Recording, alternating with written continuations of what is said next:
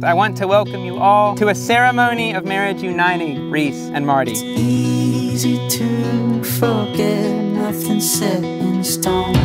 So much excitement, stress, and maybe a little anxiety has led to the single moment in time.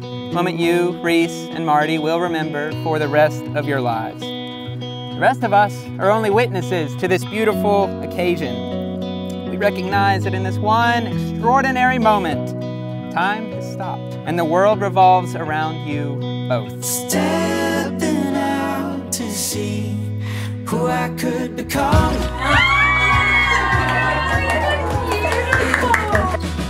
I think it's fair to say that Marty and Reece first fell in love on a mountain. Climbing mountains help us gain perspective, regain a centeredness with ourselves and with God. We feel at our best when we have traversed strenuous paths, overcome obstacles, conquered those paths, and taken the time to enjoy the mountaintop. And today is a mountaintop.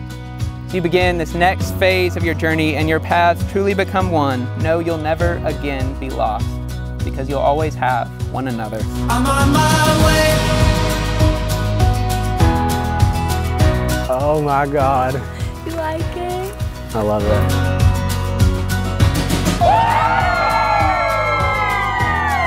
Marty, you take Reece to be your wedded wife, to live together in marriage. You promise to love her, comfort her, honor, and keep her for better or worse, for richer or poorer.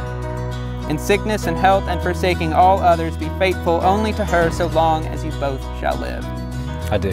Reece, do you take Marty to be your wedded husband, to live together in marriage? Do you promise to love him, comfort him, honor and keep him for better or worse, for richer or poorer, in sickness and health and forsaking all others, be faithful only to him so long as you both shall live? I do. In the name of God, Christ, and the Holy Spirit, I pronounce you husband and wife. You may kiss one another.